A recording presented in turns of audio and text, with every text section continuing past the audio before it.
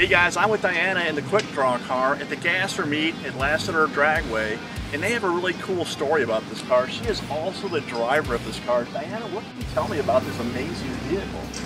Well, we actually found it on Facebook, but it was in a creek in Glenville, West Virginia, and it had been parked for, the last inspection sticker was 1995, Wow. and that was 4 years ago, so it had sat for that long.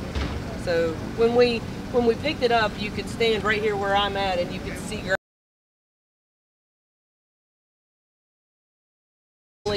needing some major TLC. As any good race car starts out as, right? They never start out as a great car. So the paintwork is nothing short of amazing on this. Is this lace, or what kind of a paintwork is this? This is, I mean, it's old school lacquer. Everything is lacquer.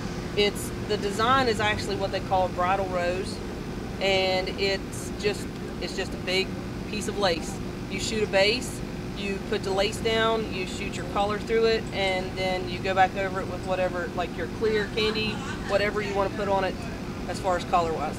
And being the driver of the car, and it's being a 4-speed car, correct? Yes. Is there any challenges that presents for you? Are you learning? Is it something you learn every time you get on the drag strip? Or is this a fairly consistent car to drive, or does this surprise you every time you get in? It's not the car that it was last year, put it that way. Last year, whenever we were just learning, my husband was driving, we had a top loader, and I had never made a pass that I actually went through all 4 gears. Is it missing gears, or? It was just getting caught and hung in between gears. I would get from first to second, but I'd never get from second to third. This car pulls best in third. It does all its pulling in third. But we went with a Jericho transmission over the winter, and it's just been a night and day difference. I mean, the first time that I had it out at Emerald Coast in Florida, I was a bundle of nerves. I went through the water box, done my burnout, everything was great. Took off, and as soon as I shifted from first to second, it was like a weight just lifted, and it's like, this is fun. And I've not looked back. I mean, I'm still learning. Right now, I'm on maybe my 14th, 15th pass in the car. So other than test and tune, I mean, that's including test and tune last year. So, I mean, I have a lot to learn. I have a lot of inconsistencies that I'm going to work on, mainly my launch and, launching hard enough. So, what's it like to travel the circuit? The Southeastern Gassers Association is such a unique association. They're very strict on the rules. Is there a lot of upkeep and maintenance with a car like this? Because you guys are hard on these cars. When you leave the line, it's violent.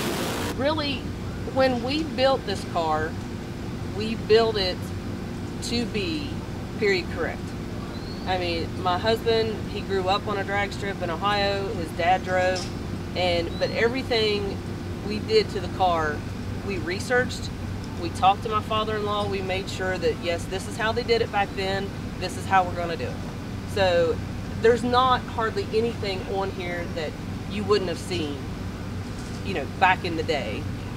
And on that kind of parts, you're still able to find those type of parts and things of that nature? Yeah, everything does get a little harder to find. It is. Talking to some of the drivers last night, I know that they're having problems, they're waiting on parts, that kind of stuff, which really, the motor would be really the only parts that we would actually have to have, because, I mean, everything else we've tried to do ourselves.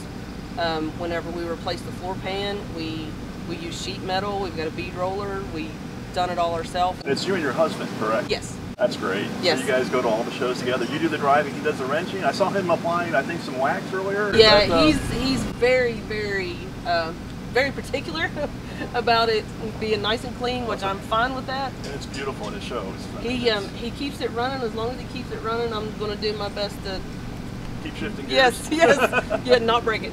Very good. Well, Diana, I really appreciate your time. I wish you the best of luck. I see you're running in C-Gas. We'll keep our eye out for you and see how you progress today. Thank you. Thank you so much. What an amazing show today. Make sure you catch the Southeastern Gasser Association and a lot of different drag strip across the Southeast.